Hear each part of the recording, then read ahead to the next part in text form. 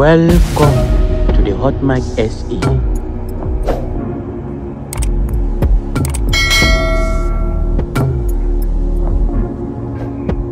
In a statement stirring discussions within South African political circles, economic freedom fighters leader Julius Malema revealed that he has instructed his deputy, Shivambu, to fire him should he ever appear exhausted in his role.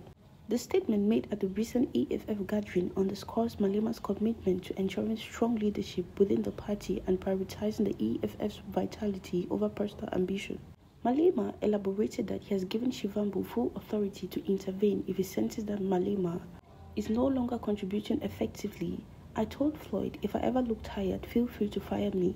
The EFF isn't about one person, it's about the collective mission for justice and economic freedom," Malema stated.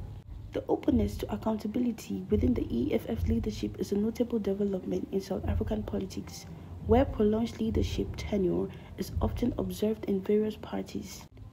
Malema's comments have been perceived by some analysts as a strategic move to solidify the party's image as forward-thinking and committed to change.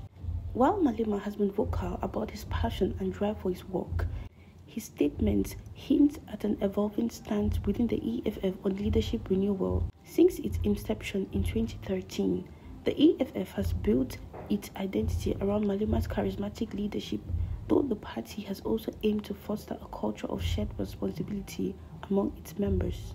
Shivambu, who has served alongside Malema since the party's founding, has yet to respond publicly to Malema's remarks.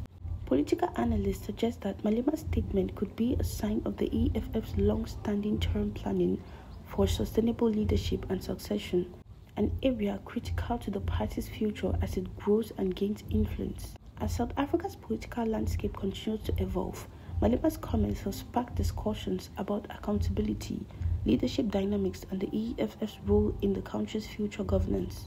Thank you all for watching, and please don't forget to kindly drop your comments, drop a like, and please don't forget to subscribe and turn on the notification bell for more updates. Thank you.